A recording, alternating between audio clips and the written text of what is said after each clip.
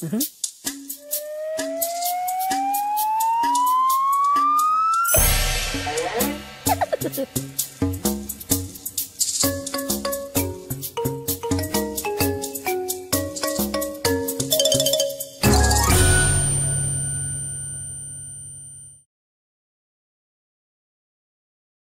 there. Welcome to Storytime. Today we're reading The Bone Talker by Shelley Leedahl, illustrated by Bill Slavin.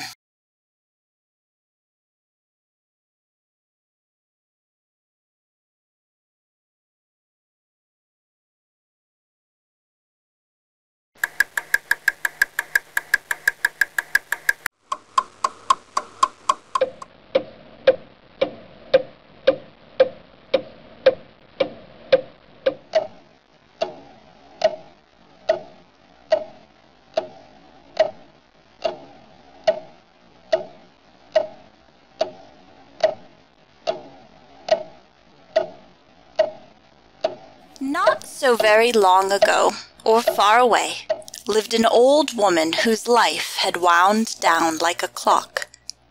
Gone were the tick and talk of her youth, when she'd steered a raft down a roaring river and climbed the long arms of the trees.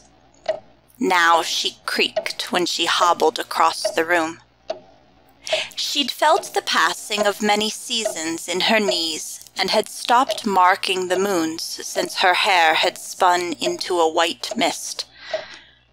Now the old woman talked to her bones as if they were her children, who also were old and scattered like dandelion seeds across the land. "Shh, shh," she whispered when her bones began telling stories. "Give an old woman some peace."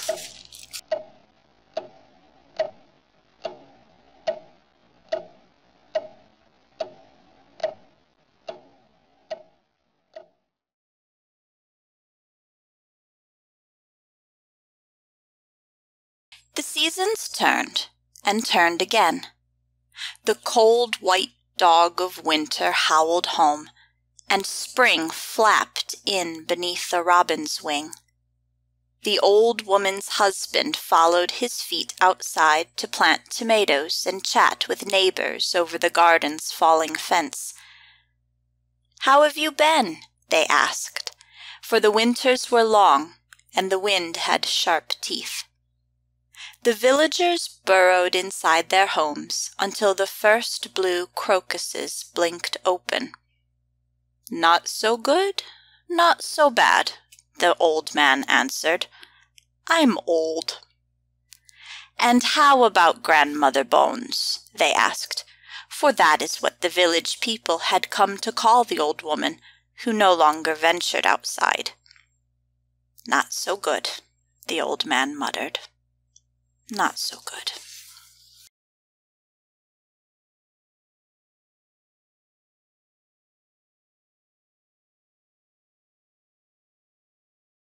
One morning, the neighbor on the east and the neighbor on the west met in the middle. Together they stood at the gate of the old man and woman. "The old woman is disappearing, like words in the wind. Once they say she was quick as a hawk, keen as a fox, bright as a daisy. Now she's become like the water at the bottom of the well." "We need to pull her up," they agreed. "The old man is not strong enough to do it alone." So the neighbors and their families set out to make the old woman happy again. They brought her rich berry pies to tickle her tongue. The children made merry music to wake her sleeping feet. They carried stones like jewels to set in her windows and catch the afternoon sun. But the old woman did not tick or talk. Her tongue did not cluck with laughter, and her feet did not dance in the dust. The shades of her eyes were often pulled. "I thank you for your gifts," the old man assured his neighbors. "But my wife is tired, and her thoughts are tangled. See how she sits there talking to her bones." All manner of men, women, and children peeked around the door and glimpsed the old woman scolding an elbow. One by one they tiptoed away, unable to shape sense from her words. The old man nodded and closed his door to the world outside. He turned his beard back toward the old woman, and his voice rose like a gust. "You do not speak except to your bones. My words roll over you like tumbleweeds. What is it you want? Please tell me. What can I do?" But the old woman said nothing, not a squawk, or a babble, or a squeak. And for that moment, even her bones stopped talking. The old man patted her white mist of hair. "I wish," he crooned, "that you would climb down from the clouds."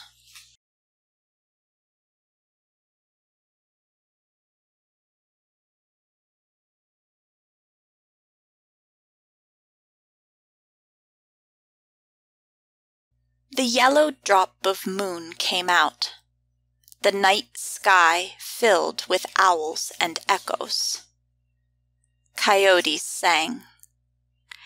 Inside their rooms and before their fires, the neighbors shuffled ideas about the old woman. "We have our work and our families to fill the days," they contended. "The old man has his garden. But what does the old woman have? She must have something too. Not berry pies, not merry music, not stones that flash like diamonds." They pooled their opinions like so many drops of rain, but none remained by morning light. Time pushed on. The old man's tomatoes grew red and ripe, and the trees filled with green hearts. The children rolled into summer, and the colors of the land burst to life. Each day, the old man stirred the dirt around his tomatoes, and the neighbors leaned across the garden fence.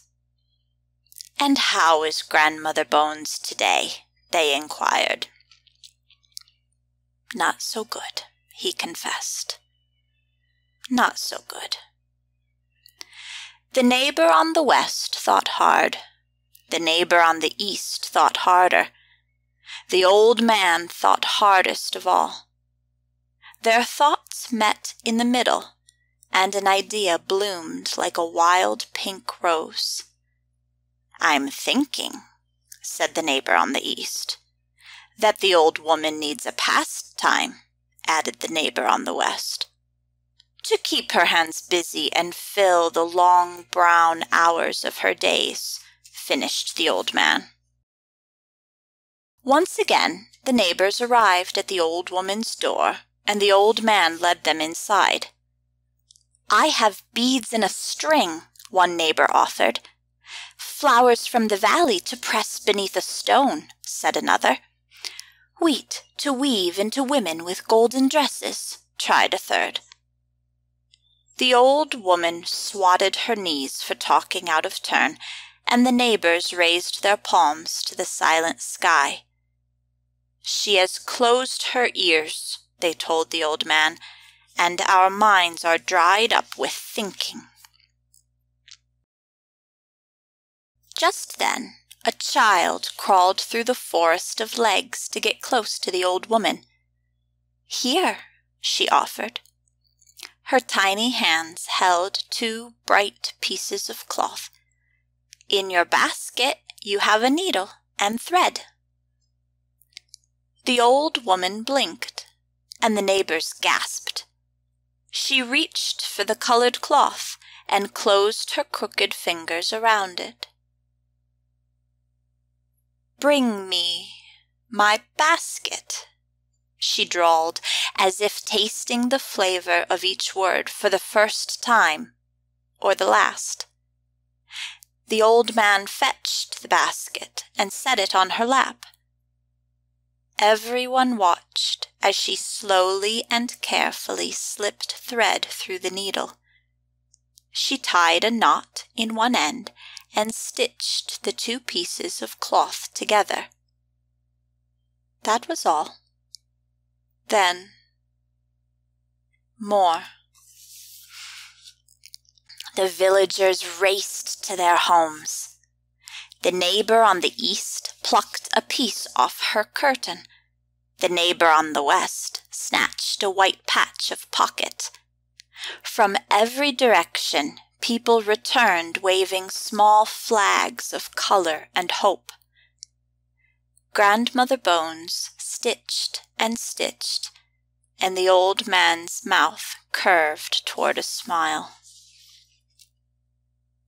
News of the old woman's revival reached each corner of the village. Soon other folks appeared at the old woman's doorstep with pieces of cloth and patches of memory in their hands.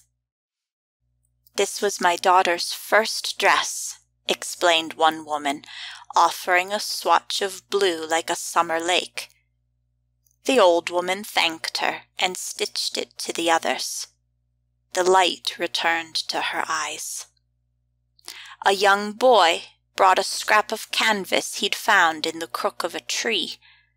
One family brought green ribbons that grew together like garden rows. Bits of apron and bites of leather were added here and there. The tale caught onto the wind, and soon people from all across the land arrived with woolen rectangles and cotton rainbows. The old woman's hands flew like sparrows, and her laughter was heard well beyond her windows. Every night the neighbors on the east and on the west fell asleep dreaming of her tick and talk.